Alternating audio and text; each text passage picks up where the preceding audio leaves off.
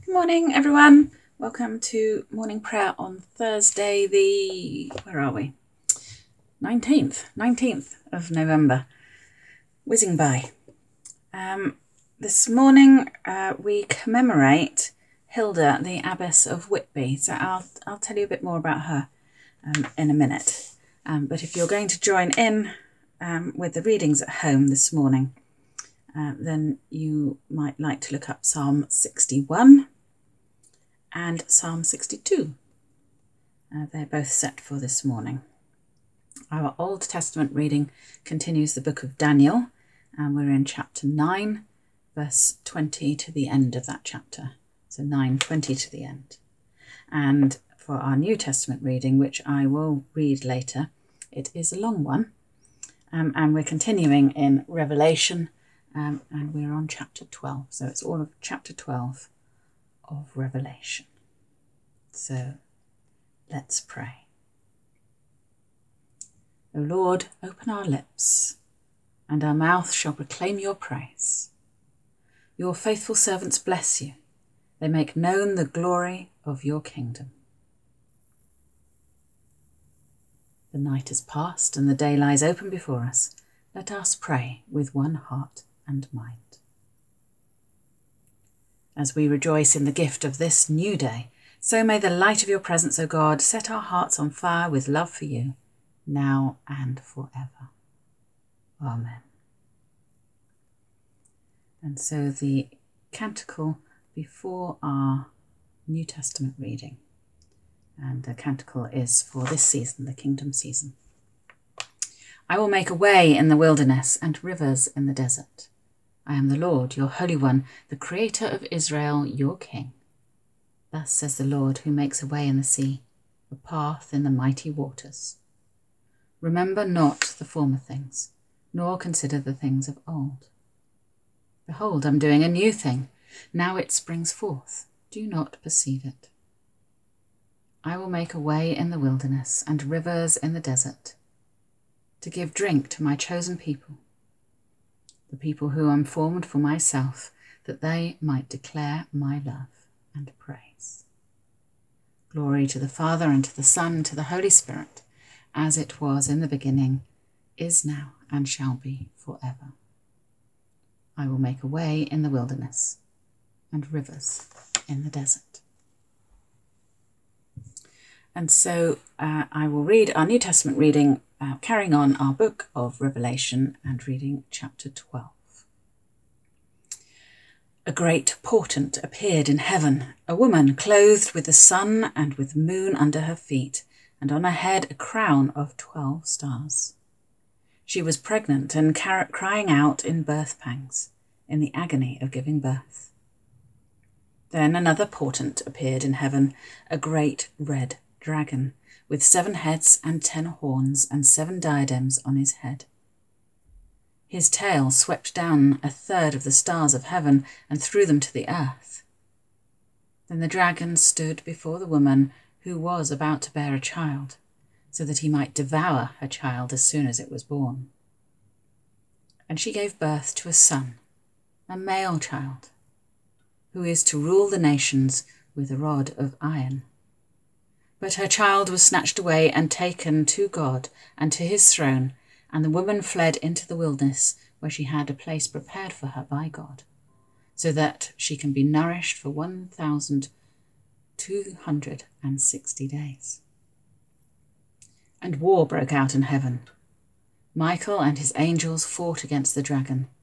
The dragon and his angels fought back, but they were defeated, and there was no longer any place for them in heaven. The great dragon was thrown down, that ancient serpent who is called the devil and Satan, the deceiver of the whole world. He was thrown down to earth, and his angels were thrown down with him. Then I heard a loud voice in heaven proclaiming, "Now have come the salvation and the power and the kingdom of God and the authority of his Messiah. For the accuser of our comrades has been thrown down, who accuses them night and day before our God. But they have conquered him by the blood of the Lamb and by the word of their testimony. for they did not cling to life, even in the face of death. Rejoice then, you heavens, and those who dwell in them. But woe to the earth and the sea, for the devil has come down to you with a great wrath, because he knows that his time is short. So when the dragon saw that he had been thrown down to earth, he pursued the woman who had given birth to the male child. But the woman was given 2 wings of the great eagle, so that she could fly from the serpent into the wilderness of her place, where she is nourished for a time, and times, and a half a time. Then from his mouth the serpent poured water like a river after the woman, to sweep her away with a flood. But the earth came to the help of the woman. It opened its mouth and swallowed the river that the dragon had poured from his mouth. And then the dragon was angry with the woman and went off to make war on the rest of her children, those who keep the commandments of God and hold the testimony of Jesus. Then the dragon took his stand on the sand of the seashore. This is the word of the Lord. Thanks be to God.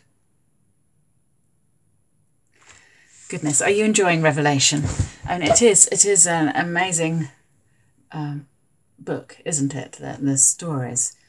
And within them, we gather the meaning for us.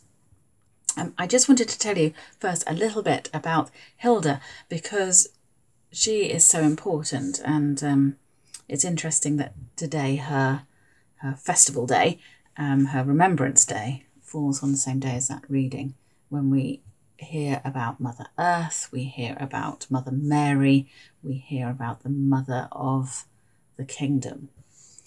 And Hilda was such an important person, quite an amazing person. She was born into a royal family in Northumbria, into the Northumbrian dynasty. And her sister actually became Queen of East Anglia at some point in her life. And she was well educated. She was sent to be educated in, unusually, perhaps, as a woman, or perhaps not so much as a noble woman, but still. And she founded and became abbess of many religious houses. It's quite amazing what a Christian leader she was in France and in England. But she's most known for founding the community at Whitby. So if you've ever been to Whitby, that beautiful monastery up on the cliff tops there, in ruins now, sadly, you can still visit it.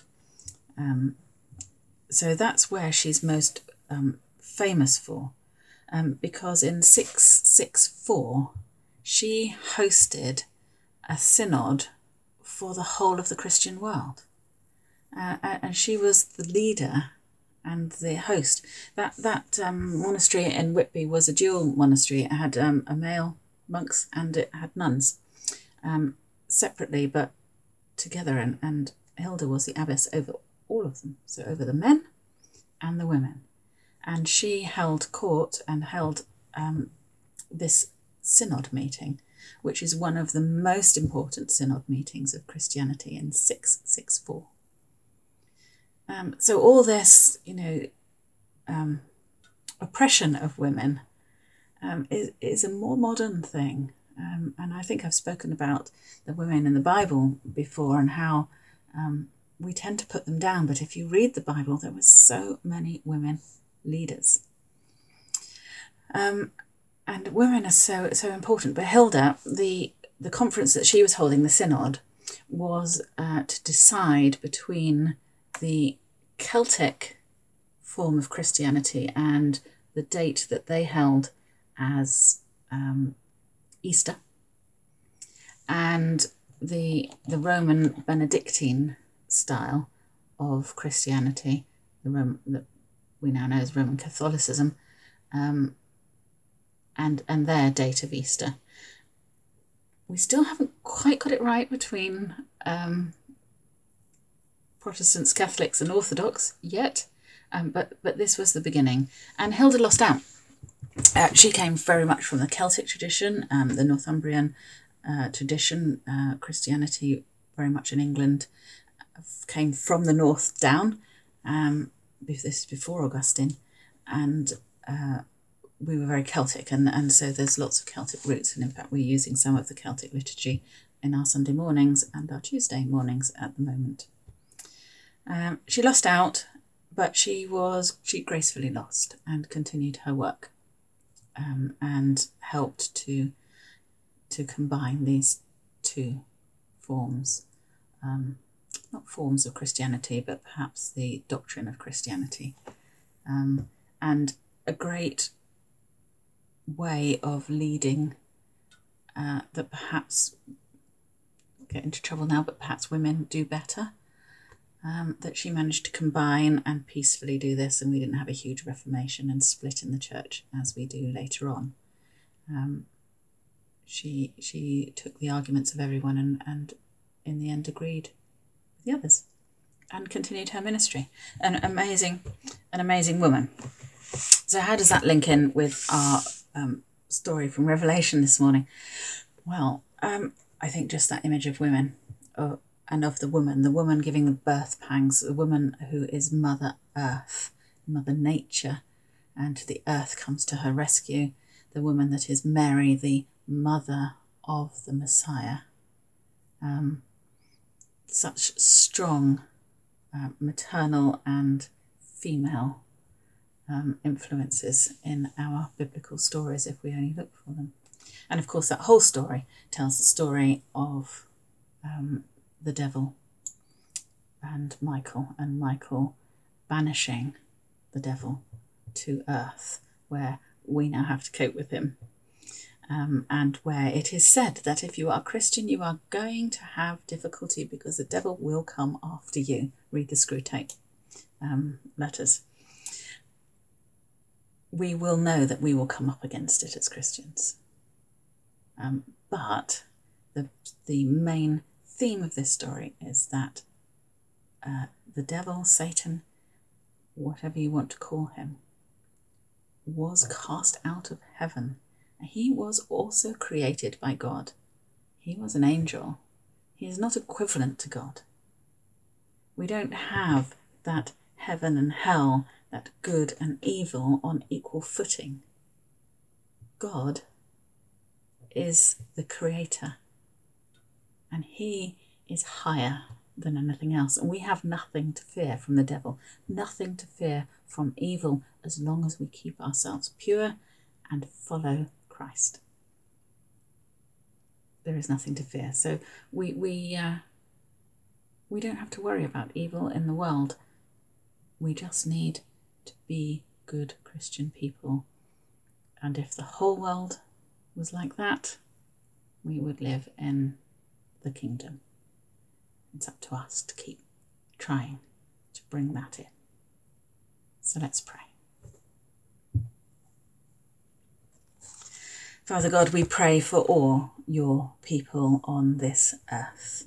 We pray particularly for those who are suffering, who the devil is tempting, who the devil is fighting, in all those places where it is so difficult to be a Christian. We pray for all of those places that we think about in the world where there is conflict and war. Remembering particularly this week our Armenian brothers and sisters in Christ, and those fleeing from that part of Armenia, Nagorno-Karabakh, which is to be taken over by Azerbaijan. All those who are left homeless, who have had to leave their possessions. And we pray for those all around the world for whom this is happening. So many places in the world where Christians are being persecuted at this moment. And Lord, we pray for all of those places where all your people suffer for whatever religion they are, that they were made in your image and loved by you. Father God, we think of all of those who are suffering from this pandemic. as we watch the number rise in our own country, we pray for all of those in hospital, for all of those families who have lost loved ones, for all those affected economically by this pandemic, and for all those affected socially by this pandemic. We pray that they may know you and find comfort in your arms. Lord, in your mercy, hear our prayer. And as we think of St. Hilda this morning, we think of your church in this place, and we pray for a unity in our churches. We pray for all of those who worship at home now. We pray for those church buildings, that they will again one day be full. And we pray for all who minister, particularly thinking of our own diocese, our bishops, Tim, David and Debbie.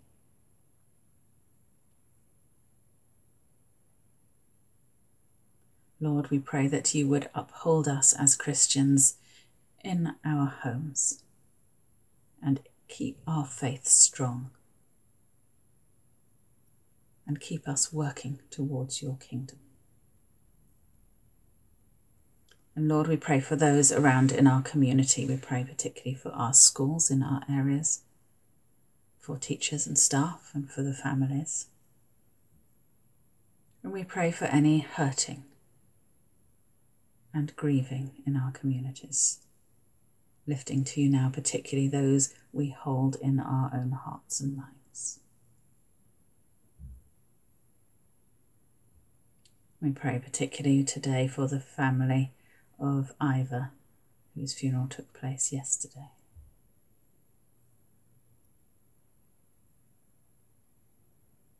Lord, in your mercy, hear our prayers.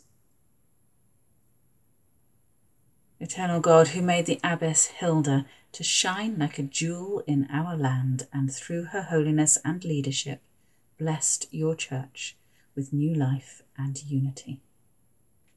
Help us, like her, to yearn for the gospel of Christ and to reconcile those who are divided. Through him who is alive and reigns with you in the unity of the Holy Spirit, one God, now and forever. Amen. And so, uniting our prayers with the whole company of heaven, let us pray in confidence as our Saviour has taught us. Our Father, who art in heaven, hallowed be thy name. Thy kingdom come, thy will be done, on earth as it is in heaven. Give us this day our daily bread, and forgive us our trespasses, as we forgive those who trespass against us. And lead us not into temptation, but deliver us from evil. For thine is the kingdom, the power and the glory, for ever and ever. Amen. May Christ, who has opened the kingdom of heaven, bring us to reign with him in glory. Amen. Let us bless the Lord. Thanks be to God. Thanks for joining me this morning. Lovely to see you all. Bless you. Have a good week and see you at the weekend. Bless you.